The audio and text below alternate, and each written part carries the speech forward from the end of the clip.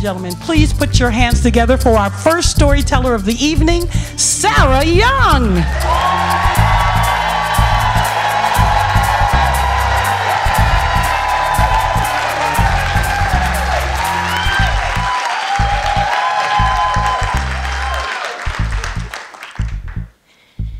In August of 2005, my husband and I had the chance of a lifetime to take a trip to Alaska for 2 weeks. That was just no holds barred, no expenses, too much. We flew first class. We had a cabin, we had a balcony cabin on the cruise ship. And when we found out that it was available, we paid the extra money to get the corner handicap accessible cabin because the rooms were larger and we wanted to splurge. This included taking an incredible and ultimately life-changing excursion to take a helicopter ride to land on a glacier and walk around. At the takeoff point were all the people, the helicopters, the pilots, in a small office. The organizers announced, "We know we asked you to put your weight down on your registration forms, but we also know there is not one person here that is going to weigh themselves at home with all their clothes on. And everybody lies." He laughed. "So we need to get your Alaska weight so we can put you into the helicopters correctly." One at a time, we went into the office to get on the scale. And it was private. Just me, the guy getting everybody's weight, and that scale flashing angry red numbers.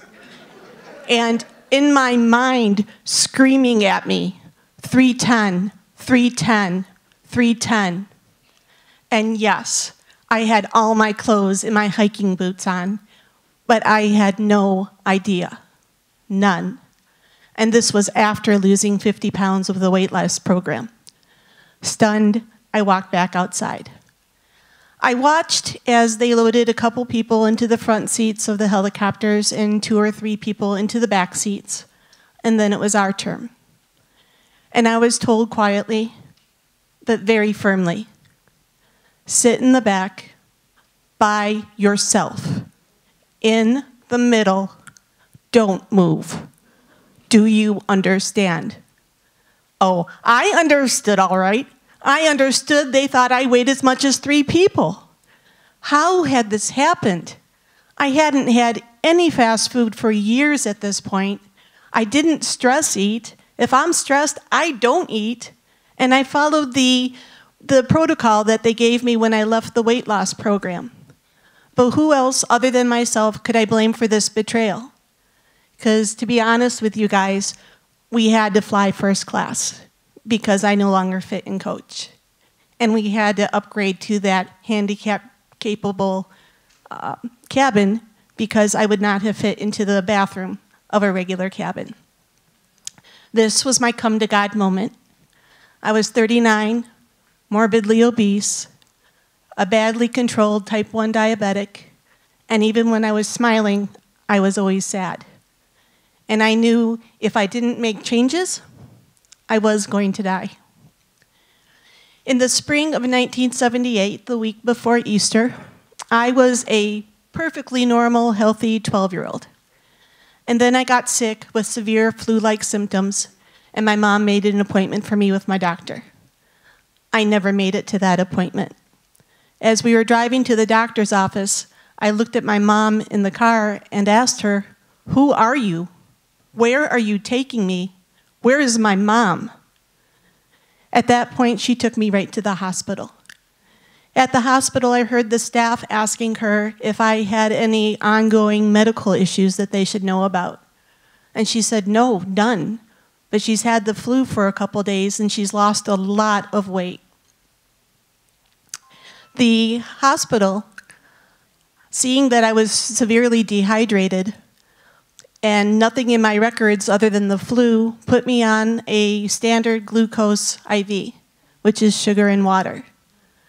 That IV sent me right into a coma. When I woke up the next day, I didn't recognize the room I was in but I saw my dad sitting in the corner. And I asked him where I was. "Good morning, kiddo. You're in the hospital."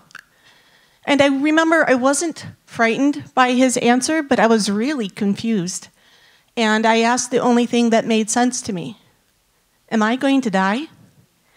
And my big, strong dad took my hand, started to cry, and said, "Not until you clean your room." Later that day, the hospital told me and my family that I was now a type 1 diabetic and would be on insulin injections for the rest of my life. The day before, when they had given me that glucose IV, it made me go from really bad to incredibly worse, and they tested my sugar levels. And rather than coming back a normal in the mid-90s, I was 10 times higher at 986 because overnight I had become diabetic. Being diabetic is like my immune system becoming a general that has lost his mind, and he's sending his own troops to attack their base.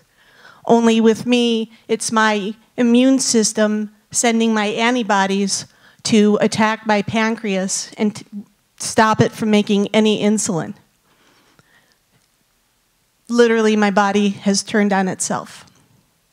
And I've realized that being a type 1 diabetic is a constant, exhausting, 24/7 high-wire balancing act. If I take too little insulin and I eat too much food, I'm easily facing another coma. But if I take too much insulin and don't eat enough, or if I'm unexpectedly active, my sugar's going to drop.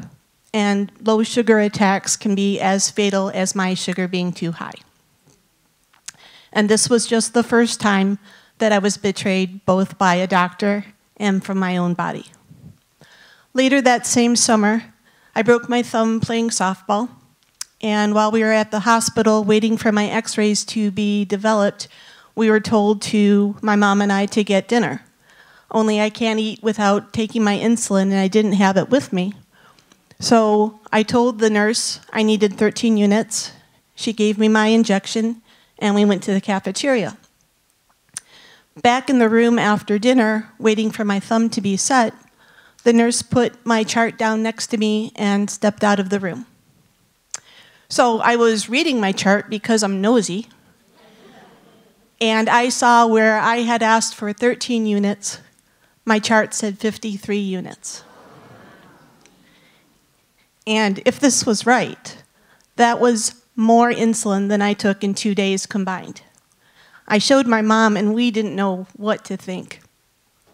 When the nurse came back, we asked her, and everybody at the hospital went on high alert because she had, in fact, injected me with the 53 units. And I was so tired that night that if I had not accidentally seen my chart, I would have gone home, gone to sleep, and never woken up. And I would have died from complications to a broken thumb. This taught me self-reliance and self-advocacy. It was the last time I let any doctor, nurse, somebody in the medical profession fill an insulin syringe for me.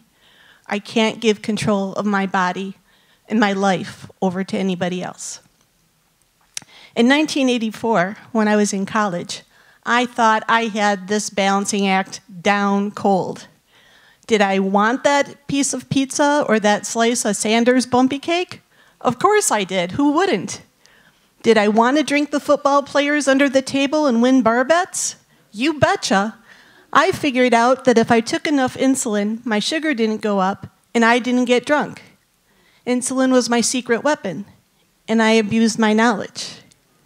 It was a horribly slippery slope I had myself on. More insulin, more food, more insulin, and ultimately, more weight. This betrayal was all mine. The summer of 1990, a few months before I got married, my doctor said to me, "Sara, I'm switching out what kind of insulin you're on." And I said, why are we doing this? And my doctor said, because it's better. And he was my doctor, and I trusted him. While I was on this new insulin, my sugar control became erratic. I would drop suddenly with no warning, and I no longer felt myself going low. By the time I realized what was happening, I was incapable of asking anyone for the help that I desperately needed. The words would be clear in my mind, but they were garbled and twisted when I tried to talk them, and the harder I tried, the worse it got. Frustrated, I became angry and combative. My husband told me that if I woke up in the morning and my sugar was already low, I wouldn't even recognize who he was. These were complete blackouts. And it took a couple days each time for me to recover from these attacks, and I almost lost my job. I even had one of these attacks the day after our wedding, and we missed our honeymoon. I would see my doctor after each of these attacks, but him and his lab could never find out why I was so sick. It took my husband eventually just going, Sara, didn't all of this start after your insulin was changed for that light bulb to go off?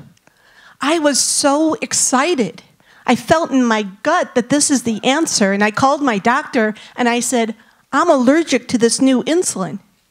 And my doctor said, that's not even possible, Sara. There's nothing to discuss. That made me find a new doctor. And then together we found an endocrinologist for me, a doctor that specializes in diabetes, and working together with them, I was able to go to a new insulin that was actually better for me. Another betrayal. And this one I learned to absolutely trust what my body was telling me. 6 years later, I was at a baby shower, and I was standing next to a friend that was also 6 to 7 months along in her pregnancy. And shower guests would come up to us, and they wouldn't know which one of us was pregnant. My friend was ecstatic that nobody could tell, and I was devastated that nobody could tell. And 5 years after that, my mom came up to me one day and quietly said, Sara, your weight is scaring me. Please, honey, I don't want to lose you. You have to talk to somebody. And she suggested I talk to the same people that my younger brother had used for his weight loss with good success, and felt that they'd be able to help me through with it because I had special needs with being diabetic. And I think I shrugged my shoulders at her and mumbled something to appease her, but I wasn't ready to hear this, and I was very firmly in denial. A month later, my sugar dropped dangerously low one night. And I was so low that my husband couldn't wake me up. And I was so heavy, he couldn't move me. And he had to call EMS, and it took 3 grown men to roll me onto my back so they could get glucose gel down my throat to revive me. This was complete humiliation. This was rock bottom. But this did finally scare me enough to contact Beaumont about their weight loss program. And my mom is always right. They were able to help me, and I lost my first 50 pounds.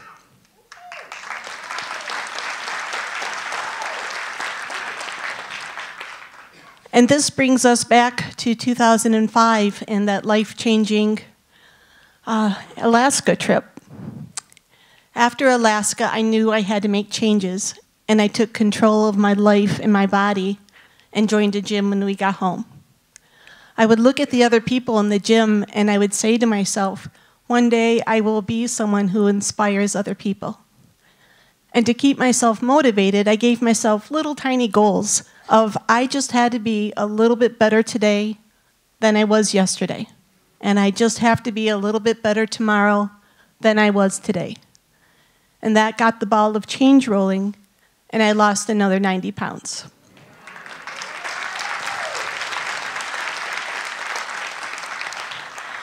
In 2008, I hit a plateau with my weight loss, and I hit it hard. I was stuck for 2 years until 2010 when I found one of the very first low-carb diets. And this made sense to me. And following this program, I lost weight, my overall health got better, my diabetes got under control. But rather than encouraging me, my endocrinologist says, Sara, you cannot continue this diet. You're not even eating enough carbs to support proper brain function. But I felt so much better, and my thinking was clearer, and I was still losing weight. So I listened to my body, and even though my doctors disagreed with me, I stayed on this new, uncharted path and lost another 100 pounds.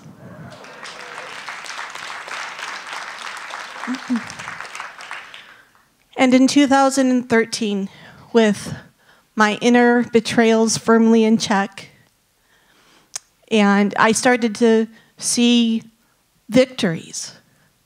The first time I realized I wasn't anxious about being seated in a booth at a restaurant, and I actually had to lean forward to be close enough at the table.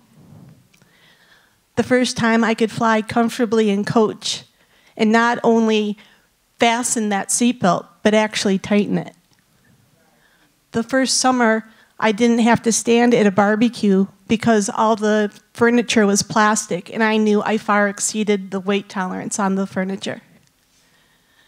And in 2015, I was in my garage, cleaning it up, hoping that I'd be able to park my car inside of it. And those that know of you know I'm still hoping. And at the bottom of a box, I found a belt. This is a belt that I got when I was 12, that first rough summer of being diabetic. And it has huge significance to me. And standing in my garage, not letting myself overthink what I was doing, I unrolled that belt. I wrapped it around me.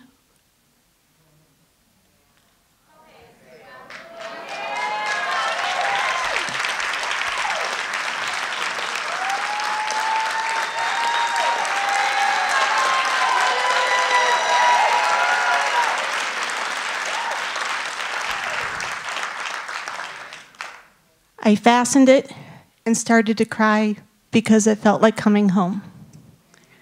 And tonight, standing in front of all of you, from 12 years old to 53 years young, with complete trust in myself and my body, tight control over my diabetes, having lost over 200 pounds, I know that I want to reach out to others that may be struggling and help them find their own way through their tangled paths to find their inner strength that I know is there. And what I've realized most is that at the end, what I found is myself. Thank you.